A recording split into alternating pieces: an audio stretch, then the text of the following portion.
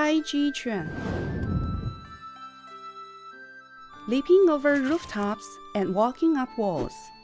Swiftness is the key to all but one martial art, Tai Chi Chuan, which seems to slow every motion down.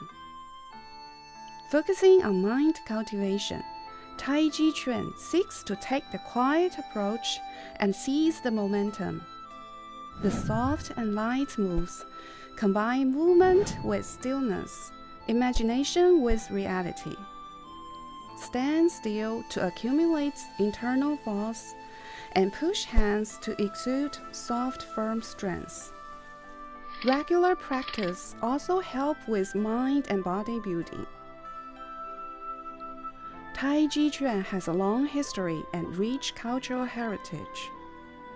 According to the ancient book, Tai means great, and Chi means the beginning and apex.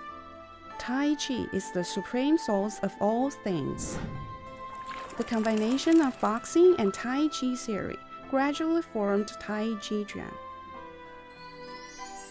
There are countless legends and folklores about Tai Chi Chuan in China.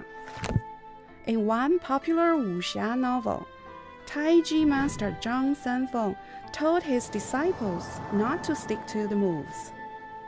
As long as you understand the essence, he said, a random attack could be self-contained.